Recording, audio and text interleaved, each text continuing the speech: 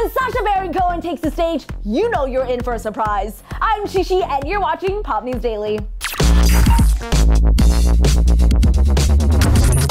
Remember back in February 2012, Sacha Baron Cohen dumped Kim Jong-il's fake ashes onto Ryan Seacrest? Since then, we knew there was no limit for Sacha when it comes to making us laugh. Now, it looks like he's about to do it even bigger. This time, the 42-year-old comedian was at the BAFTA Los Angeles Jaguar Britannia Awards on November 9th when he was introduced to the stage for winning this year's Charlie Chaplin Britannia Award for Excellence in Comedy. Judd Apatow showed the audience a small clip of Sacha's work, while Salma Hayek came out with an old lady by the name of Grace Collington. She introduced the elderly woman by saying that she's the oldest person alive to have worked with Charlie Chaplin back in 1931 for City Lights. Sacha then came onto the stage where he took Grace's cane and started playing around with it until it broke and he pushed the woman off the stage. Everyone thought she was severely hurt, but no worries, it was just a stunt.